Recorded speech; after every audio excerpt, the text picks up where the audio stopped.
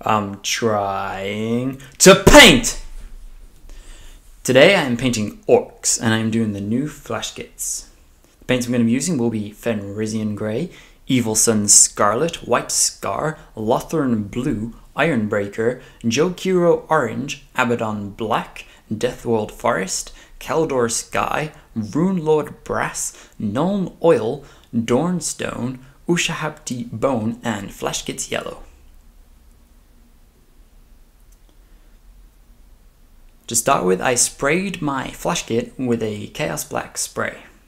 The first paint I'm going to be using will be my Deathworld Forest, and I'm basically just trying to get this on the skin.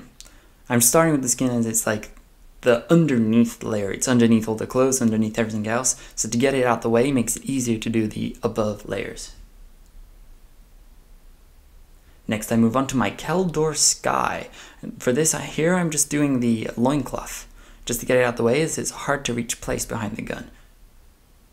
Then I move on to my Ushabti Bone to do the trousers and the giant skull on his boss pole. If you want to paint it without the gun attached, that's perfectly fine, as it attaches really easily. It's literally just one arm joint. Yeah, I do his teeth and these bandages on his gun handle and his tiny sword handle as well with the Ushabti Bone. Then I go back to my Keldor Sky and I'm doing his coat. In some areas it's hard to get to, so make sure you look around the model. Like, you can just suddenly see part of the coat through like a gap in the model, so give it a good look all around. Then I go on to my Runelord Brass. This I'm using for the crossbones on his boss pole, as well as various parts on the gun, as there's going to be a lot of like silver metallic color around the gun, so it's good to just add a bit of variety by using Runelord Brass here.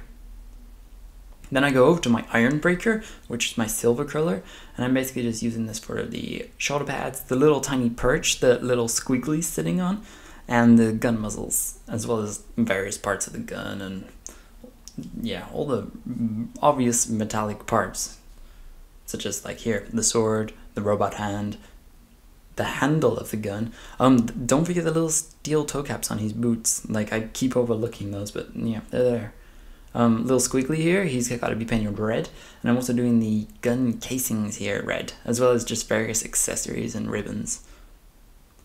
And then I go over to my Flash Gitz yellow, and I'm just only doing a little bit of the yellow. I'm just doing the rim of the hat and the little ribbon hanging out the side. Then with my Lothern blue, I'm doing the pipes under the gun, as well as the little squiggly's eyeball. Then I go over to my shade, and the shade I'm using today will be Nuln Oil, and basically just apply this over all the metallic parts of the gun, just get it in all the gaps, get it on his teeth, on the yellow, on the boss pole, because it works great with the bone. And do a nice even layer on the sword. You don't want it to be too blobby there. Get it in all the gaps and cracks on the coat, but though don't just splat it all over, because the main color of the coat is still going to be the Keldor Sky. And then just get it like in the lines of the gun casing. Don't cover up the whole red. Then we go back to our Deathworld Forest to touch up where the wash went over. And then we're using a combination of Deathworld Forest and White Scar. We're doing almost 50-50, a little more green than white. And this is just to give a lighter green color for adding onto the raised muscle area of our orc skin. Then I'm going over to my Ironbreaker, and I'm just doing a dry brush, so I'm just wiping off the excess on a tissue there, and then I just side to side wipe the paint kind of thing, whatever is left of it on the brush, onto the model, and the raised areas will just pick it up. I also did it on the Runelord Brass parts, and it made them more silver. I don't necessarily recommend it, but it's your choice. Then I was just touching up the Keldor Sky, and then I'm going onto my Flash Gitz yellow to touch up the yellow parts. Then we go over to our Ushabti Bone, and now here I'm just neatening up all the bone, but you have a choice here. I'm doing quite a solid bold color on the skull of the boss pole, but you can just do a dry brush if you want to pick up the raised areas again, and it will work out just as well. So yeah, I just go around the model, picking up like the nails, the teeth, the ribbons, and then I go over to my Evil Sun Scarlet, getting all the accessories, touching up the gun casing here. I was flicking it towards the edge there, as to not get it in the crack. And a little squiggly again, being red, he needs another layer. Lothern Blue. This is just where a little squiggly, it's a real shame he got some shade in his eye, so I just get it out there for him. And then I'm touching up my shoes here with Abaddon Black. Make sure they're nice and polished. Fenrisian Grey is my highlight color for the coat here. I didn't want to go for Lothern Blue as a highlight because it would be too bright, so I went for Fenrisian Grey. Jokiro Orange, I'm highlighting all my Evilson Scholar parts. A little squiggly. Oh. And yeah, and the gun casing. Just gotta get these lines on all the edges here. Then I go over to my Dorn Stone. This is just to highlight the boots because they're black and gray's a great highlight for that. White Scar. Here I'm just highlighting my bony parts like the skull and the teeth. Really brings the definition out on the skull there. Though if you do the dry brush, you may not need to do a white scar highlight on the skull. I also here I'm just pointing out that I've done a highlight of white scar on the metallic parts of the gun, and here I'm just doing the middle of Squiggly's eye because I want it to be more glowy, more like mysterious.